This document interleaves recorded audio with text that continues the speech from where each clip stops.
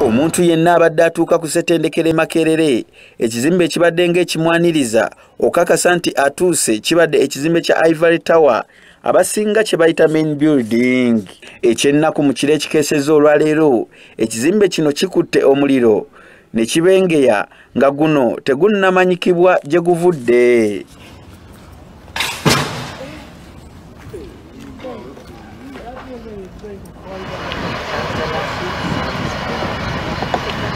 Ekizimbe kino mwe mubadde ebiwandiiko ebisinga obungi naddala ebyo ebikwata ku bakozi sako n'abayizi abakadde mu ssettendekero y'e Makerere. Main building oba ekizimbe kya Ivory Tower bye bimu ku bizimbe mu ssettendekero y'e Makerere ebisinga obukadde nga era abantu ab'amaanyi omuli eyali omukulembeze wa Tanzania Julius Nyerere, omuwandiisi w'ebitabo Muna Kenya Ngugi wa Thiong'o saako ne yaliko omulabirizi eyawummula e Bungereza John Sentamu basomerayokko. We tutuukidde ku kizimbe kino ng'abazinya mooto bakyakola omulimu gwabwe okuzikiza ekizimbe kino. Era kamera zaffe zisobodde okukwata abo abanunudde ebimu ku biwandiiko ebitonotono ebibadde bisigalidde. Abazinya mooto babadde bakyakola ejjaabwe ku ssaawa 6 minisita w'ebyenjigiriza n'emizannyo Janet Museveni n'atuuka okulaba ekizibu ekigwiridde ssettendekero ono.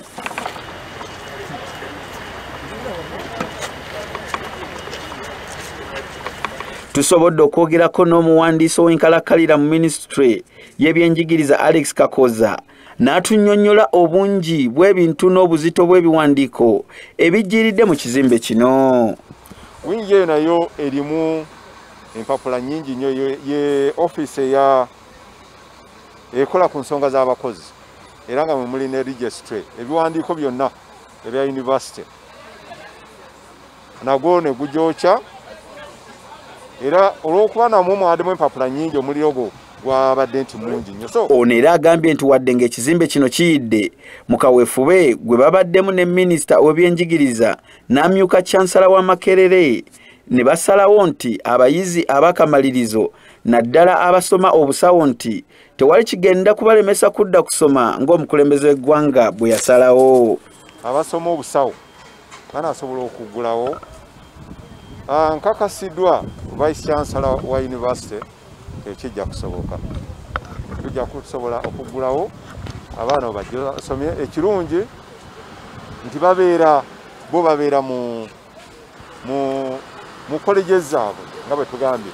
Ate ye omwegezi w'ekitongole ekinoonyereza ku buzzi bw'emisango mu ggwanga Charles Twine agambye nti kya nnaku nnyo era nga bo baatandise dda okunoonyereza ekyavuddeko omuliro guno. Twa assemblinze team y'abambega bagenda kunoonyereza kuzuula oba yabadde accident oba nga waliwo ekigendere ekyakoleddwa mu ngeri y'okuza omusango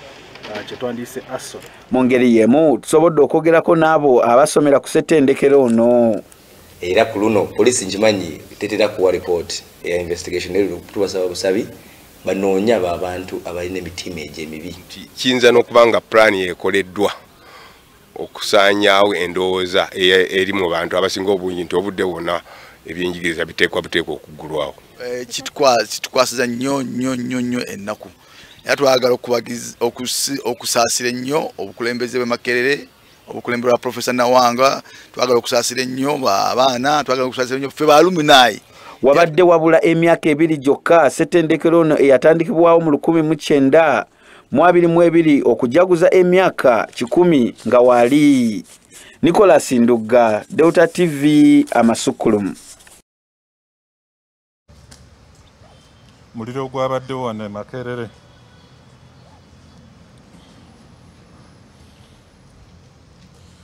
Nakati abapoliisi baffe abazinya mooto bakyali Makerere nga bali bulindaala oluvannyuma lw'omuliro okuttuka omulundi ogwokubiri ne gusaanyaawo ofiisi ya vice chancellor ow'e Makerere. Ofiisi eno eri ku mwaliro ogwokubiri. Naye ng'ekirungi mu kyo ky'ekyokuba nti kati we twogerera omuliro guli ogwasooka ne guno omuliro ogwavudde mukuba nti katugambe buli lwe tuba tusaanyawo omuliro n'otagusaanyawo bulungi oluusi omuliro ogwo gugenda ne gwekukuma wansi ne gugenda nga ebbugumu lyeyongera ne kiviirako okubwatuka mu biseera bingi. So tewaliwo omuliro gwabadde omulundi gwa kubiri naye ekifaananyi kye twafunye kyekyokuba nti oluvannyuma lw'abazinnyamoto bano okuduukirira ekizimbe ekikulu ekya Makerere batandika okugezaako okuzikiza omuliro guno ku ssaawa 7 ogw'ekiro era ne balwana nnyo mpaka eggulo ku ssaawa nga 7 ez'emisana. Kiba kitegeeza bakozesezza kumpi ssaawa 12 okulwanyisa omuliro ogwo. Ekifaananyi kye twakafuna kiraga nti omuliro guno gwasibuse mu ofiisi y'omwogezi wa Makerere ne gulyoka gusaana mpaka mu department eya finance naye nga ekizimbe kino kizimbe kikadde naye nga ate bakozesa nnyo embaawo. Otuuka wano wansi embaawo zaakozesebwa mu kuteekawo partitions ez'enjawulo ekyaviiriddeko omuliro guno okusaasaana amangu ate ne gulyoka gutumbuka waggulu ne gubaka siiringi ekyaviiriddeko siiringi okugwa munda. So bano beeyongedde oluvannyuma lw'okuzikiza omuliro ku ssaawa 7 ogw'emisana. Kati omukka gulijjukira nti guba gwokya ne bagezaako era okweyongerako gulwanyisa paka ssaawa 10 ez'olweggulo. Ku ssaawa ng'emu ne balyoka batandika okudda ku headquarter. Weewaawo mbaaniriza nnyo ekyo kino ky'olwalina kuz'omwezi 21 omwezi gwa Septemba omwaka 2020 programu S2 mwetukubira tochi ku nsonga ez'enjawulo ezigenda mu maaso mu ggwanga ebyennyini ebikoze amawulire ensonga z'ebyobukulembeze bangi bemuyita ebyobufuzi tutunya ensonga ezitali zimu omuli ebyenjigiriza ebyokwerinda ensonga zonna nga bwe zitambula mu ggwanga Uganda ebintu ebyenfuna n'ensonga ezitali zimu. Nkwebaza gyonna gyotusizaako engalo olunaku luno olwaleero ate era nenkukulisaayo gwalina kyokozeeko well and good nkugamba nti Uganda ey'enkya eyagala abantu ngamu abantu abakozi so si aboogera obwogezi. Etoffaali Uganda ery'enkya gyeyagala mugenda kubeera nga nze naawe tuliteekako naye etoffaali kiryotaddewo olunaku luno olwaleero liyamba oba lizimbulula. Ekyo ekibuuzo kikulu nnyo mujja kubeera nga mwenna mukiddamu. Nze Moses Wamala ku mikutu egy'emitimbagano miyitirivu nnyo social media kwe tuli ku Facebook we are streaming live osobola okusaako obubaka bwo ku miramwa gwe tugenda okubeera nga twogerako ku Twitter let's talk UG politics ye hashtag jujja okubeera nga okwesoba UG votes 2021 ku Instagram Delta TV Uganda saako n'amabagalo tugoberera ku mukutu ogwa YouTube Delta TV Uganda era kweri ojja kubeera nga olaba programu zonna nga bwazisubiddwa wano okuddamu okubeera nga ozinyumirwa. Ensonga gye tugenda okukulembeza olunaku kuno olwaleero ensonga y'omuliro oba Nabamula omuliro yakutte actually one of the historical buildings, actually not one of but the historical building, the Ivory Tower ku ssettendekero w'e Makerere kyaludde okulabika kubeera nga ssettendekero what owa universities eziri mu kitiibwa ekyo okubeera nga zikwata omuliro. What do we know now? Byengenda okubeera nga nkuteera mu contest briefly ebintu nsonga nnyo bwe tutuukidde waneeno nga omuliro gukutte emirundi we twogerera ebiri era nga binnyo tugenda okubeera nga tukudootingira era wiiki eno ojja kubeera nga tulaba ebibuuzo ebyenjawulo ebiresponded oba unresponded n'ebyo byonna tugenda okubeera nga twetooloolerako okwongera okukakasa oba okutegeera ekituufu kiki ekyabadde emabega w'omuliro gwakutte the Ivory Tower eyazimbibwa mu 1938 nemalirizibwa mu 1941 ssettendekero wa university ono abagamba nti we build for the future. Where is the future now? Is it just getting messy simanyi bila tugenda kubeera nga tubitunya ne producer Katini nyo kansoke nzikize briefly mpe of course my guest an opportunity okubeera nga balamusa kungenda kubeera nga nkudotingira ensonga ezenjalo what we know right now and the questions still lingering in the mindset and in the minds of the people byonna tugenda kubeera nga tubitunuulira ombaka alindidde okubeera nga simanyi obanga alayira obanga alayizibwa obanga agwa obanga simanyi kituufu kyekindira kubeera nga nkyogera Honorable Sekabira Dennis agenda kubeera nga negattako era mu studio byolede gyali tugenda kubeera nga tuwayamuko ku nsonga ez'enjawulo ne Owol twagenda kubeera nga negattako Lusiro South versus Katikamu tugenda kubeera nga tutunuulira ensonga sokola muse kubakulaba ssebo tugenda mu maaso abatulaba ate n'abatuwuliriza obuwuliriza erinnya lyange nze Sekabira Dennis ndi munakisinde ate ndi munakibiina kya NUP ekisinde kyaffe kya People Power okusooka njagala okusaasira Bannayuganda mwenna abafunye okusomoozebwa okw'enjawulo abafiiriddwako abantu bammwe abafunye obubenje abafunye okusomoozebwa okw'enjawulo tunyolera wamu nammwe tusaba Mukama abasuuse abayise mu mbeera eno njagala okuyozaayoza abo bannaffe bonna abafunye ebirungi abafunye ku masanyu ag'enjawulo twabadde mu weekend abafunye embaga abafunye obuwanguzi obw'enjawulo omuli n'abasobodde okumalako emisomo gyammwe nammwe mbayozaayoza mu ngeri enjawulo nakuwaliramu n'eggwanga lyonna olw'ekikangabwa kitwafunye ekya ssettendekero waffe ekizimbe kyokka ekibaddewo omuntu kyobadde otunulako obutunuzi bayirawo ebintu bya Makerere bibadde byangu nnyo nga bw'otunula butunuzi kw'ekyo ekizimbe n'olaba omuntu ng'akutte enkofiira ng'ayimiridde ku kizimbe ekyo nga tebeetaaga kubuulira nti ekyo kifo bwekimanya bumanya nti eyo Makerere University n'olwekyo kyakusomoozebwa kwa maanyi nnyo ekyomukisa omubi nti kigenza okujja nga waliwo okunoonyerezebwa okugenda mu maaso okasente obuwumbi 8 obadde bwabulira mu ofiisi eyo kyamukisa mubi nti ate abasajja banabajooga okusuna linda kawe tugenda okujja nesoko namusize kuba Katikamu North specifically awolaga kinyusi kikulu nnyo soko namusize kwabo tugende mu maaso Banakatikamu North mbalamusizaako mu ngeri y'enjawulo naye Banakatikamu ebituluma bingi twekyawadda kati buli tufuna obudde obusumuluku kaffe tusumulukusa so ekyo kyendika ekyo kyebasinga n'okwetaaga obulumi babuyina kati nnyo ku nsonga ennyini mukulu Sekabira Dennis gyabadde atandise okubeera nga alambula gye tugenda okusimbirako Dar es Salaam mu bitundu nga bibiri ebyekyo kino ky'olwaliro njagala nsooke nkutegeeze biki bye tumanyi oba what do we know by now nkutegeeza nti the Ivory Tower oba ekizimbe ekyo kyakutte omuliro mu ssettendekero wa Makerere kyazimbwa 1938 nekimalizibwa 1941 ebimu ku ebyo byakutte omuliro of course producer njagala ebifaananyi abantu bibalage continuously omwe muli ya department ya finance mwe muli department ya internal audit mwe muli department ya human resource oba HR mwe muli central registry mwe muli university secretary mwe muli ne public relations department oba ekitongole ekikola ku nsonga z'okulaba nga ekyogerera ssettendekero wa Makerere n'okulaba butya basobola n'okukwatagana n'omuntu university sako n'abantu ba the public ensonga endala omuliro gwakutte kitebezebwa gwatandise sanga 7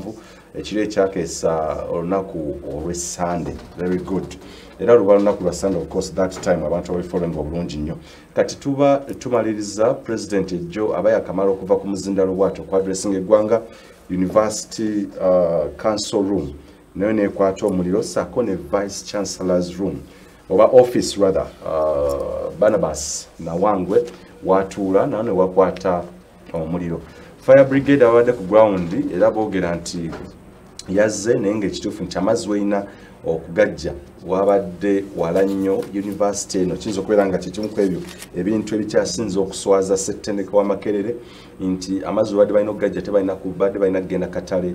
kewandegeya byebimu ku ebyo bifaananyi byolaba how they actually managed okubeera nga bazikiza omuliro ogwo oba okulwanagana nagwo okusinziira ku tweets ez'enjawulo ezavudde ku mukutu ogwa Twitter ogwa Makerere University kwennyini ziragira nti guno gwatandikidde ku right hand side okudda nga gujja gutambula bwe gutyo ku left hand side kiki kyetumanyi essaawa eno poliisi yatutegeezezza era nga bwewedde Fred nanga yogera poliisi nti bakyagenda mu maaso n'okubeera nga banoonyereza naye nga bwe nkutegeeza mu mawulire wali amasukulumu nti babiri bakwatiddwako ebyekuusa nti bandibanga baliko kye bamanyi ku muliro guno ogwakutte the Ivory Tower tugenda kutunya the loopholes on ground okutegeera lwaki 1 finance department, 2 internal audit offices z'amaanyi nnyo, human resource office eyokusatu ey'amaanyi nnyo, the university secretary office eyo y'amaanyi nnyo. Zonna nga bw'oziraba eyinza okuba nga si y'amaanyi nnyo mu bino bye tugenda otutunuulira ekyo kino ekyolwaleero, eyinza kubeera nga ya public relations. However, ensonga ziri office endala omuli university secretary, central registry, muli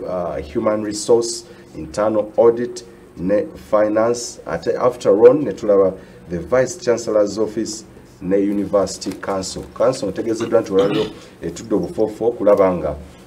bino byonna bigenda mu maaso. Nja kutwala mwaka gwali gwa 2018 noza kankuleetaawo ebyagenda emirire ejjajja back to back ne kati kyetulaba. What is the instance? Katukomewo Buterevu nkwaniza nnyo mu kitundu kino ekyokubiri ekya programu esibiro China Moses Wamala mu studios China mukulu Sekabira Dennis of course onalubira okutwala entebe y'obubaka wa parliament wa mu lukiiko lw'eggwanga olukulu mu Katikamu North mwaka 2026 amaze okulamusa akate mu studios negatiddwako n'omulala alubiriro balina ambitions z'okutwala Busiro South ku top oba ku ddala eriddako okwawukana ku mubaka abaddeyo yono ye Owolipo agenda kubeera nga akulamusa kwate tugende mu maaso. Nkwaniza nnyo ssebo. Kale taata. Obulamu bulungi? Bulungi nnyo. Soko namusize kubakula tugende mu maaso. Abatwala mwena mugye baliko emirimu gya leero. Wiiki etandise etya? Bayozaliza buli kye mwakivinze n'ekyo mugenda wakivinga this week eno. Nze Paul Owori ow'Ebusiro erinnya lyange eryokusatu nze Busiro South. Abantu bali kutumye. Okay, well and good. Abakulu bamaze okulamusako ne waliwo ebintu bitono nnyo nga sinaba kubeera nga nfuna insights oba ebirowoozo byabwe bitono nnyo bali nkudotingira nti nakuzomwe zaali 26 omwezi gwa May mwaka 2018 ekisulo ky'abayizi of course Mary Stewart ekyabalira mu ssettendekero y'omu ya Makerere University ground floor yakwata omuliro. One, emmotoka ezaaleetebwa okuzikiza omuliro ogwo just the ground floor zaasusse ku zino. Point number 1. Point number 2, waite ennaku 2 zokka MUBS hostel eyitibwa Kiswa ennaku 28 nakuzumuza 28 mwezi gwa May mwaka 2018 nakyo ekisulo ekyo nekikwata omuliro just one day like this. Olunaku olwaleero ekisulo kya rather the Ivory Tower yakutte omuliro. Now tulaba petrol station eya Moka Energy wano ku Entebbe Road Mukatabi Town Council. Okay, wali mu politics simanyi abantu gundi zemufuna but well tutunulire the bigger picture. Wabaddewo okunoonyerezera okukyagenda mu maaso ate kugwanga mu offices ezimukweza kutta omuliro: finance, internal audit, human resource, central registry, university secretary, sakone public relations. Nuzakwata mu kiro ekyakeesa olunaku olwa Sunday. Lwali lwa Sunday of course budde weza saa musanvu already lwali lwa Sunday. Tumaliriza omuliro fire brigade ngera bwolaba ku screen fire brigade ejja ezikiza omuliro kola kina I was on ground era nzo mukubakkiriza nti in Uganda if we don't have a problem since manyina wenza kitaminga nti abantu abazinya moto aba fire brigade. This was one of the ndoza sikando ndo lisina comedy store, one of the jokes I've seen in my life. Bar brigade okugezaako okuzikiza omuliro in an ironical way. Bamu balinya nokunya bakola batya amazzi ge bafukamu they are not enough banoonya amazzi paka watuuka omuntu omu nabawala ogenda ewandege ya mukatale. Now nkudotingira ebintu ebyabaddewo. Now bantu babeera ku social media of course I'm not a reactionary nensoma nnyo ebintu ebiri ku social media bimutera okusaako. Ne abantu ne beebuuza binnyo vice chancellor's office na biki lwaki esigadde na ebintu bwe bityo university council room nga babi dotinga ku kunoonyereza okubaddewo. And after the presidential speech ya COVID-19 olunaku olw'eggulo few minutes ne tufuna amawulire nti ate nakyo oba offices nazo zikutte omuliro ebyabadde zitaakutte muliro mungi ogwasoose. Biki bye tumanyi? University Secretary Yusuf Kiranda atutegeeza nti mu muliro guno ogwasembyeyo temuli data eno oba kintu kyonna kyafiiriddwa oba kyebafiiriddwa oba kyafiiriddemu. Documents ez'omugaso ennyo oba eziriki ziri mu office ye yenga ye the University Secretary neza Vice Chancellor nti nazo okay ziri saved waba zisavinze eggulo limu oba muliro bwebagaso okuzikira byaggiddwayo. land titles zabadde saved oba zabaze okubeera nga zikola zitaasibwa ensonga ya legal documents oba ensonga empapula zino ezikosebwa mu nsonga z'amateeka zabadde zimaze okubeera saved waliwo empapula zetutanawulira ezikolesebwa ziri crucial nnyo mu nsonga eno nga bwolaba very good nga bwolaba ku screen yo zebimu ku ebyo ebyasooka muliro bye twafuna ebifaananyi ogwasooka okukwatira ddala empapula ezo nazo nakati wetwogerera ziri ttale naye ebibuuzo bingi nnyo nja kikuwa ekirala Professor Barnabas Nawango atuwa version ndala nnyo Fred nanga leo badde addressinga press mutunde bulungi atuwa version naye ndala nnyo where is the problem bibuuzo bikyali biyitirivu nnyo ekya nja kutwa ku statement ey'abakulu bano ababiri eya vice chancellor Sako neya minister ow'ebyenjigiriza vice chancellor yasse okutreatinga let me record actually his like verbatim not verbatim naye his street let me just read it straight ojetegeeza waliwo ebintu ebyazze ebikwatagana mu bantu bano ababiri ngera ekibuuzo kiri nti lwaki batagetinga ekintu ekyokurebuildinga ne balema okusoosowaza ennyo ensonga y'okuprobinga oba okunoonyereza ku kiki ddala ekyaviiriddeko omuliro wano kakati abaasoma ndoza abategeera literature n'okukola kino abategeera okudootinga ensonga okunoonyereza mujja kubeera nga mutegeera kiki kyengenda okubeera nga njogerako. It is a very dark morning for Makerere University. Our iconic main administration building caught fire and the destruction is unbelievable. But we are determined to restore the building to its historic state in the shortest time possible. What are the keywords? Shortest time possible. Kuberanga, it is a dark morning for Makerere University. Okay, the destruction is unbelievable, but we are determined to restore the building. Ekyo kintu kikulu siwulidde mu tweet ya Omukulu Venansius Balya Nawangwe Barnabas Nawangwe ng'ayogera ku probe oba okunoonyereza okulaba ki ekyaviiriddeko omuliro. Agenze ku tweet, of course, the second time he tweeted, the fire at our main building was a very big tragedy. However, I would like to assure all alumni, staff, students, and general public that all our records, past and current, human resource, student, academic, and financial records are all safely stored in digital form. Mu tweet ey'okuyitemu kintu kiraga nti kunoonyereza okukakasa obaddala kituufu kiki ekyaviiriddeko ono ya vice chancellor we Makerere University. Let me take you through nga sinajja wa guest bankulu genda ewa the Minister of Education, Honorable Minister Janet Kataha Museveni. Okay, Yamaze, investigations into the cause of the fire have begun and then we shall start the process of rebuilding the Ivory Tower. This creates a difference. Chetawe njawulo. Nenyaga kuleta ku tweet gye tuliko fenna eyalese abantu nga beebuuza lwaki oba ku weyabadde not the tweet ya weyabadde azze ku ssettendekero Makerere, of course minister yatutegeezezza bw'ati nti bagenda kulaba nga bakola ekisoboka kyonna okulaba nga babuildinga oba yakozesa ekigambo nti this is a chance in quotes, this is a chance. Guno gwe mukisa okulaba nga Makerere University ezimbibwa rebuilding era bagenda kubeera nga bakikola bunnambiro nekwatagana neya vice chancellor Barnabas Nawangwe. Ebibuuzo bikyali bingi nnyo mbali n'okubeera n'omuntu of course alina okundootingira ali expert oba alina expertise mu nsonga ez'omuliro. Of course he has served like 10 years mu mawanga ag'enjawulo, Iraq, Iran, United States of America, naye afunye problem n'atajja, but we shall get him on the scene tulabe ne loopholes zonna okusinga ddala obuzibu bwavudde. Katandikirewo Mukulu Ssekabira, obadde otandisa awantu wenjagalira ddala abantu kukukyali kuwanuza, of course tetugamba nti kyekyaviiriddeko omuliro okukwata. Obadde otandikidde nti ng'okunoonyeza kukyagenda mu maaso nakusalidde ekirimi, njagala ogende mu maaso. Webale nnyo. Ekisooka njagala tukkiriziganye nga bannayuganda nti eggwanga lyaffe, eggwanga li Uganda liri mu autopiloting. Waliwo ekiseera bwe kituuka ng'omugoba w'ennyonyi agirinyisizza obwengula n'alabanga eyinza okugenda gyegenda n'ateekamu kangende ku byaffe eby'emmotoka ng'olubaga nti kati wano wendi ndi ku ekkubo lyerule bulungi ate ndi Kaserengero n'akuba endobo bw'aba ayina ka bisikuiti n'ayagala akagaaye mu budde bw'endobo buno obudde gavumenti yaffe eri mu ndobo buli kintu kyetwala kyokka buli muntu waali wayagala okukolera ekyo kyakola mbadde nkuwulira ng'osoma obubaka obw'enjawulo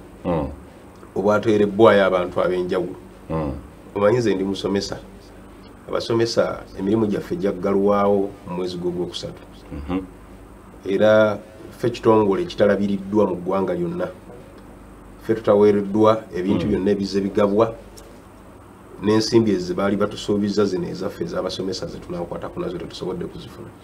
kakati ekyo kintu kikatinga across kyamukisa mubi nnyo nti ebintu ebiyidde mu university ate bye bisinga okubeera eby'omugaso naddala offices ennene owekatikamu north ayinza obutamanya university secretary omulimu gwe mukulu gwakola university secretary ya accounting officer very good ku waffe ku byalo ku district mutwale nti yekaawo ku Gombolola mutwale nti chief eno mu offices endala yaba permanent secretary yaba permanent secretary buli kintu kyonna ekijja buli musimbi gwonna ogujja we gutuukira era we gutemwatemwa yakola administrative work n'olwekyo bwe kibanga omuliro guno gwatagetinze office eyo tulina okubuuza lwaki ate naddala mu buno obudde ate ekyomukisa omubi nti nga bannayuganda bwe bakaaba amaziga nti tufiiriddwa ate bo abali mu kintu wakati we bagamba nti tufunye omukisa ogw'okuddamu okuzimba njagala kubawa ebyokulabirako bya miriro ng'esatu gize gibaawo twali tulina wano omuliro gwe wa Kisekka akatale ka Kisekka kajja ne kajja president nga bwakyalawo abasuubiza nti akatale kaabwe kagenda kubaawo tuukawo kati olabe ekiriwo bw'otuukawo n'abantu abaali bakolerawo tetumanyiwa gye badda tulina emiriro gino egyawe ky'abaana e Buddo ebyaliwo byonna ogenda okuwulira nga ate abantu baali bakayanira mataka elsewhere tulina omuliro ogubadde gwakabaawo wano ogwa university ate ogw'amafuta ne gujja gubaamu ekyo baagala okutuleetera okulowooza nti kati emiriro gizzeemu naye guno omuliro gw'amafuta guli mu kukavalinga muliro gwa university tufuneyo ensonga endala gitwogera kusi bwe ndowooza nze ndi munnayuganda asula mino emisana n'ekiro kogamba mbeerawo obudde bwonna ogwo omuliro guli mu kutujja ku mulamwa tufuneyo omuliro omulala gutwogerako njagala kuwa ekyokulabirako nammwe abatulaba gavumenti ya Uganda yali yeetaaga kamera zino ez'oku nguudo obudde bwe yazeetaagira nga tewali ssente nga ssente tulina kuzeewola World Bank neegaana okutuwola ssente ezo kubanga World Bank yo tewola projects zakwejalabyanga eyo ne bagamba nti katwewole mu banka eza bulijjo baddiira ne batandika okudiiringa okufuna banka egenda okutuwola ne twewola milioni 126 eza dola naye nga ezituuka mu parliament batemeeteme ngeri kamera zije zigenda okutambula ziri milioni 26 parliament nekkiriza nti abayambyeko okuleeta ssente ezo ssente za buliddo mu system ne buli muntu n'asirika naye olunaku lwe baali bagenda okuleeta etteeka lwe baali bagenda okuyisa supplementary budget eyo basobole okugula cameras mwenna mwalaba kiroole ekyatomera emmotoka wano ebukoto ku lunaku lwengenkya lwe baleeta okuteesa ku nsonga ya kamera incident yo neegwawo era ne batulaga nti kamera yakoze nnyo okukwata ekifaananyi ekyo buli muntu olunaku lw'enkeera yakeera kwetegereza TV alabo mubaka we anaateesa atya ku nsonga eyo kale abantu balyoke bakulabe ng'ogamba nti nze siwagira kya gavumenti kwewola kuteekawo cameras so ebintu bineeno bizze bikolebwa n'ebigendererwa eby'abantu saagala tubeere bantu abatasobola kwogera mazima nga mazima tusobola okugoogera ensonga zino si nsonga za sinakyo hazard wabula abafere ababbi kino ekyabadde Makerere kyagudde obugwi nti it's an accident nti nze eri munnayuganda sigenda nakudduka nga nvudde waniini guno omuliro mutegeke nakugambye eddawe nabadde ntandika nti waliwo okunoonyereza okubadde kugenda mu maaso nga baga nti settendekero yabuzizza miliyoni 8 ze biliyoni 8 ezitalabikako kakati emiriro ate gikutte mu offices we zitambulira mu bifo bingi nnyo omuliro gwadde gusobola okukwata mu buno obudde bagenda kutugamba ki amasomero gonna tegakola se bwe butugirira ne Makerere University ina kubanga nzigale buli kintu kina kubaako njegere era ne tawa naye tubadde tugisuubira kubanga ayibole ng'eriko enjegere kakati kiki ekyabaddewo mulimu yalesemu akataala mulimu abadde basiikirawo capati awo kutugenda nti omuliro gwavudde ekyomukisa omubi nti muganda waffe enanga oba bwali batuusewo katonda ali mugamba nti mulimu gwe gwamukozesanga bino nabyakoze kubanga enanga yabanga gwe bakubidde obuguzi namuga nti yogera bwoti ye naavaayo neyeewaayo neyeeyonoona n'ayogera byonna byayogedde n'addayo n'agana naye mukama katonda nsonyiwa naawe okiraba n'olwekyo njagala okusaasira bannayuganda njagala omuntu anootinga ebintu nga 2 oba 3 byensobola okwogerako nze nalabye videos ne wano mbadde njiraba nga ziraga engeri omuliro gye gwadde gwakamu n'amaanyi amangi nnyo ate nga abazikiza amazzi bagaleetera mu butaasa ozikiza emyaliro 7 naye nga amazzi ogawujjira mu kataasa kulusakabira wabirabye bulungi obutaasa wabulabyewo tewabirabye emmotoka ezabadde wagweza oyita obutaasa emmotoka ezabaddewo nga amazzi bagayiwa mu kataasa ne balonka bawujja nze nalaba olunaku lumu lwe kuba Besigye amazzi ekireka Besigye n'ava mu mmotoka ye n'akulukutanga akaveera buli muntu yenna n'ayogera nti bannange lwaki mukubye omusajja amazzi bwe gatyo kuba senga Besigye yava waggulu eyo n'akuba omutwe ku ttaka senga tumwogerako ng'omugenzi naye water pressure eyabadde ekozesebwa mu kuzikiza amazzi nga mutuufu olabanga abali mu gguga nti bannaye muliro mmwe mwanguwe ffe batugambye tulindeko wano wajje bagenze okumaliriza omukulu ndowooza agenze okukuba akasimu nti abaye ekintu kiwedde kyamuzeeyo ofiisi yo tegutuuse koye kati mukola ki we muli mukyayagalawo ebyogera zonna allegations lagaita olingaza okusaagasagamu tewampise ku national television nedda nkugambibwe nti omuliro gwayase part 1 bagenze okulaba ekigendererwa tekituuse kubanga bwe gwagenze mu part 2 negunoonya audit negunoonya abayina empapula gye banaakebera kino kyafuluma kitya kiri kyafuluma kitya bagenze okulaba obuyinza obutakiri bwonna nti banaye ye wa university secretary gutuuse nti muzeeyi nedda nti banamwe mwagala kubeera muti kati muzeeyi gutuuse nti kale muveeyo nti naye ate kati ensi yonna ng'eyogera nnyo nti tewaliwo kafutafuta awo k'amangu kubanga obuwumbi 8 obwabula ekisasa kyenebuuza nti obuwumbi 8 obwabula ole ku nsonga gye twagiddeko ddala omulamu otyali ku mulamu obuwumbi 8 obwabula ssente nnyingi that is 1 2 kakati ba contractors batandise dde okuteekayo empapula ezo ssente oyinza n'okusanga nga baazirya dda kubanga ogenda okulaba nga buli muntu yenna kiringa omuntu wanaafiira omwana mumuli wano eno mumukaabirako nti ng'olabye n'omwana n'abagamba nti ate bannange enkya nina baby shower yensonga gye tuliko nga university yaffe enkulu mu Africa oba mu Africa ekwata kifungo kyakutaano mu East Africa yesinga mu East Africa yesinga abazungu kye batulekera kitulina okulabirako tekikyaliwo n'oli agamba nti bannange temufaayo temweraliikirira tugenda kuddamu tuzimbe ffe tukyayagala kumanya omuliro gwavuddewa olulala guleme kuddamu kubaawo nkugambye nti buli yonna wazze wabeerawo interest naye nkugambye nti ebbula ly'amazzi bakikoze mu bugenderevu nalabye mu vidiyo ng'omwana aleese amazzi mu kicupa ekyamazzi gano aganywebwa ndowooza aleese gano agamu gati banaye ne gano ngaleese muyambeko okuzikiza omuliro gano agamu gemukola wano mwamulabye poliisi nemukwata nemujja naye ngaagaleese nti banaye ne gano gayambeko mu kuzikiza omuliro nekugamba nti water pressure teyabadde nnungi ekirala university yonna erina cameras yonna bw'obanga abayivu Makerere buli wamu we ziri footage oyo ali ludda ku mwana ono eyakubwa waliwo omwana eyakubwa Makerere awo nattibwa mu budde bwa kafyu ne batugamba nti abasirikale bo bamutunuulira abaali benforcinga kafyu ne bamugamba genda naye tambula bulungi oba n'atuuka we yatuuka nayeekuba ku kisenge neyetta era naye footage oyo n'akola ki n'abula so eyo footage yandize ekizira ekisinga okubeera ekibi nti engeri gavumenti yaffe gye respondinga ku muliro tewaliwo mu Uganda muliro gwonna guzze gavumenti oba abazikiza muliro ne bayanguwa kankuwa ekyokulabirako nga bagambye bugambi nti Honorable Robert Kyagulanyi Ssentamu agenda kukyala wano bukya wano wajjudde abasirikale nga tewali muntu wasobola kuyita era be basalawo ani ayingira oba obutayingira naye ensonga enkulu ng'ey'omuliro nejja buli muntu n'abulawo olwekyo interest za gavumenti yaffe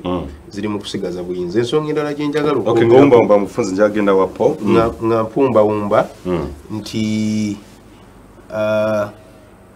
engeri gavumenti gyeteekateekamu ebintu byayo sinnambulukufu era bw'obanga bulijjo z'olimba n'olimba ogusooka n'olimba ogwokusatu n'olimba n'ogwokuna ogwokutaano bw'oyogera n'oba oyogera mazima omuntu alowooza nti era oli mu kulimba n'olwekyo ensonga y'omuliro mutuzannyiddeko nnyo mukoze katemba mungi nnyo ate mutubbye nnyo ate ne mutubbira mu buno obudde obwennaku kuba tuli mu budde bwo yes Kabira Dennis ayagala kukiikira ba Katikamu North kanzije mu Busiro South Sebo bichi ebimu ebinjalo gwe byewalabye munayuganda byetaaga okumanya nkulabye onakulego wetwakozeko emboozi nga oteeka police kuninga lwa report soko twe observations nga Sekabira was notice naye zizi kale there's kolera byeko lightning bajita mu Luganda lightning laddu ngekuba ekifo ekimu emirundi ebiri olwekira byeko wabanga wali omuntu abaddayo kya university nga lese mutemu oba atayagaliza ozasobola kumuwenkeera nga polisi weeri ngamanyi polisi yasuzeewo so nange nzikiriza n'omwami kino kyabadde kigendererwa simanyi oba kya gavumenti I don't know whoever it is kibadde planned era yalaba nga teyatukiriza kiringa okutuma omuntu okutta omuntu nakuba essasi n'atafa nakomawo enkeera mu ngeri ki nti adamu kuba essasi ekifo kyokuli wakubuto namukuba ku bigere nawe nti okakasa omukubi nakomawo akola ki amala omulimu it has never happened osobola kubanga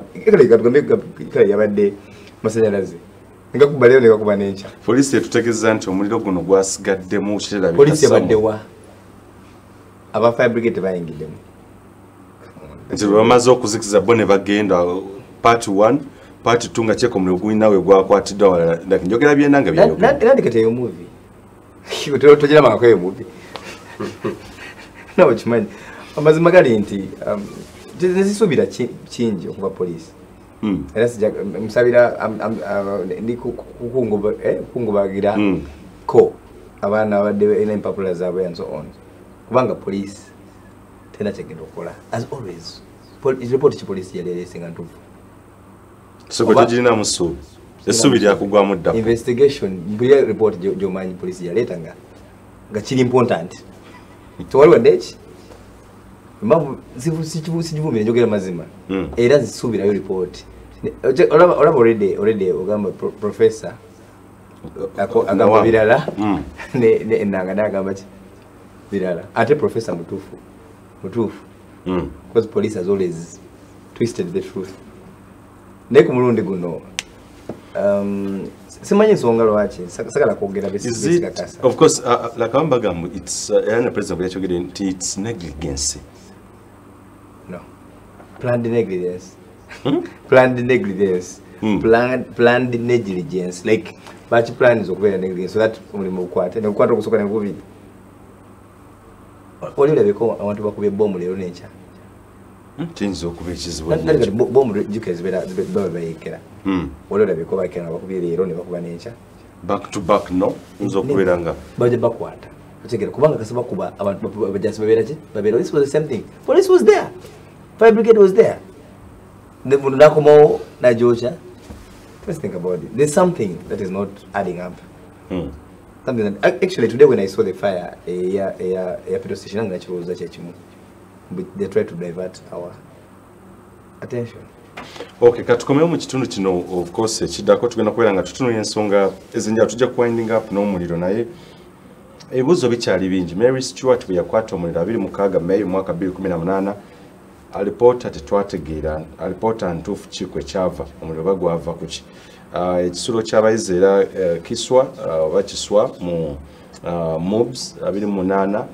just 2 days or 1 day after okwata ku Makerere University ne gusala ne gudda ku mobs tetulina nayo alipota of course emirimu mingi egize gikwata ebizimbe ebyenjawulo ebitundu ebyenjawulo nga tetufuna alipota omulundi guno kiki kye tunaasuubira waliwo ekyenjawulo nga minisita byatutegeezezza nti agenda kubeera nga akakiiko baba basaawo okunoonyereza naye the biggest question why hurrying oba lwaki twanguwa okuga nti we rebuild and this is a chance nga obatwala mu kuwummulamu bajjukiza bujjukiza nti baleme kwerabira nti pulezidenti waffe aliko yava mu buyeekera nga bagenda okuwummula buli muntu okunoonya olwendo lw'amazzi bajjukiza nti eggwanga lino alifuga yawambali wambi tutandikira mu kitundu ekiddako tovaawo